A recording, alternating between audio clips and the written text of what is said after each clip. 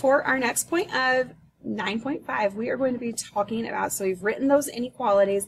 Now we are going to be graphing them. So that's where our solution set is really going to come in handy. So we're going to be putting these on number lines. And we've talked about how they can have more than one answer. There's not just one true number that makes them correct. So we're going to, that number line shows us all of the possibilities without us having to write down every single one, because nobody wants to do that.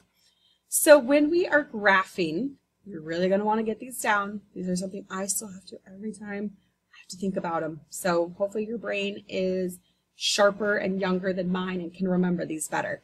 So when we have something that is less than another number, we're going to have our number line. So just go ahead and draw a little number line with me and just make a mark on it. It doesn't really matter where. So when I'm saying something is less than, and it's just less than, then we are going to put a dot on there, and it's going to be a nice big open circle. So make sure that circle is open. It's not just a little dot. It is a circle on that number. I'm saying it is less than this number. And then we are going to draw an arrow that says anything on this side, right? I'm going smaller on the number line. It is less than, goes this way. And so I'm going to kind of make my line nice and thick so I can tell that's the way my line is going. So anything on this side is a solution. So it's less than, it is not including that number. So, right, it is open. It does not include that number on the dot. It has to be smaller than that. So greater than is going to do the exact same thing, but it's going to go the other way. So on my number line, I would identify the number it has to be bigger than and circle it with a nice open circle. And then, because it's greater than, it's going to go toward the positive, larger side of my number line, and I'll draw my arrow to say anything this way is greater and could be a solution. So right, I'm saying anything this line touches forever and ever could be an answer to this inequality. So these ones have to be open. They are not including the actual number you circled. So now the less than and equal or equal to, all right, so I find the solution and I draw my circle, but this time it's going to include that number. So I'm wrapping that number up in there, right? It's included in it. So every time I talk about that, I always have to say, does it include that number? Yes. For some reason, this hand motion, it includes it, right? I'm grabbing that number and saying, yes, you are part of this. And then it's going to be less than. So I'm going to draw my arrow going to the smaller negative side. So anything, and it could be positive numbers, but it's just pointing toward that negative side. So it's less than or it's equal to it, right? I included that in there. Include that number, wrap it up like a little present. That's part of it. So greater than's going to be same, but going the other way. So I find the number, it could be greater than, and I circle it. But because it could be equal to it, right, I include that number. I wrap it up in there, include that number. So it's greater than or equal to this number because I wrapped it up. And then my arrow will say it has to be greater than, so it goes that direction. So one other little trick, maybe this one will stick with you. So a garage door. So think about your garage door. And it's open, so right, so like this is this little line here. If I have this is like our garage door. So if it's open, right, when it's open, you can't see the garage door shut at the bottom. So here's the door shut, here's the door open. It went up and I can't see it anymore.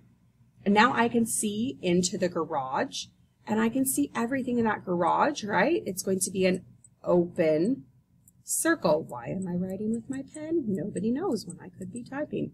Okay, so that when the garage door is open, it's up. You can't see that line. That means I can see everything in the garage, right? When I look in here, I can see all of that stuff in the garage.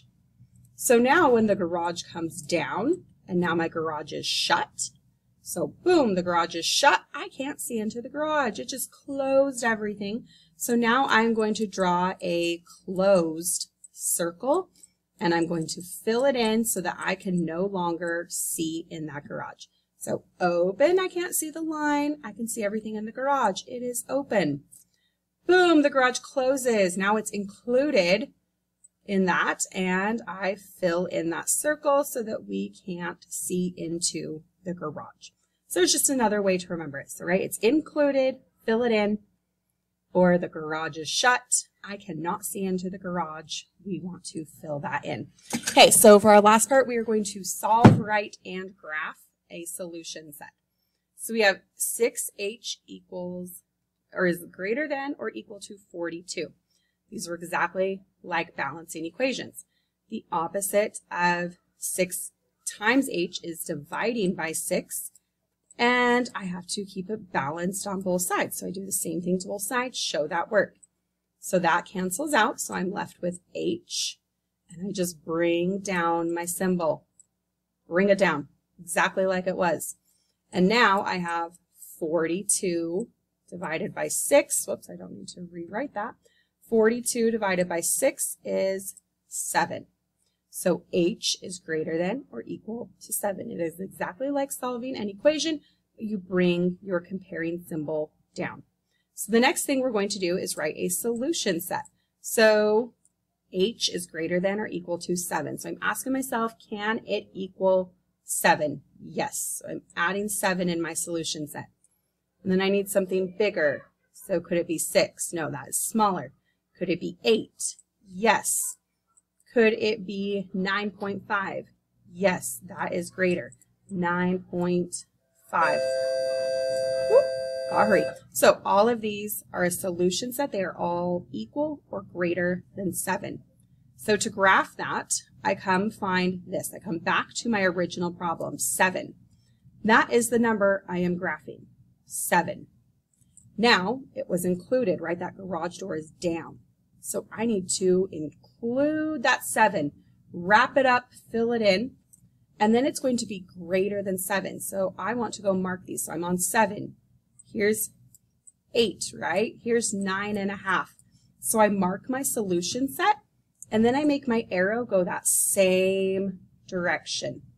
So anything this way, 7 or bigger, that way, on my number line is a solution to this problem. 6h is greater than or equal to 42. So solve it, bring your symbol down, write your solution set. Come back to your problem. I said h is greater than or equal to 7. That's where my circle goes. It was included because my garage door is down. I shut it. I cannot see into that garage. I mark my solution set answers and then make my arrow connect on those numbers. Okay, so go ahead and make sure you have all of that down and give those a try.